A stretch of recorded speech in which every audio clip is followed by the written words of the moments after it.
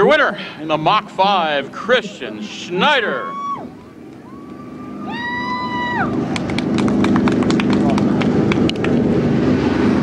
So Christian, you and I had a little chat in the pits earlier tonight, and I said you win a race and you disappear for 4 weeks. And you said you'd been doing some traveling around, so it looks like you made up for lost time here tonight. Yeah, driving different tracks always makes you better. Just driving all the time. I mean, with this rain, I can't get any better. I told my dad coming here, I was like, I'm so rusty. I said, I won't be surprised if I finish last because all the times we didn't race, you know? Well, for what it's worth, that wasn't rusty at all. Talk about that race.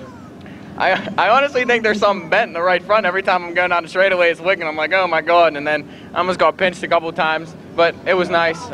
Great starting spot. I got 2 good starting spots here, and I never have them here, so thank God. Maybe you want to consider whether you're going to fix that something bent in the front end, huh? Yeah, it needs to fix. Let's talk about your crew who helps you out in the car. My dad, without him, he does everything. My mom, Bob Walters, Mr. Irwin, Steve, he comes out.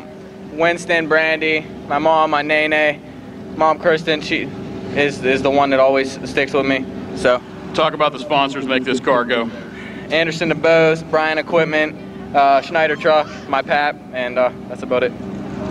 Once again, 2 appearances at the Speedway and 2 wins. Christian Schneider.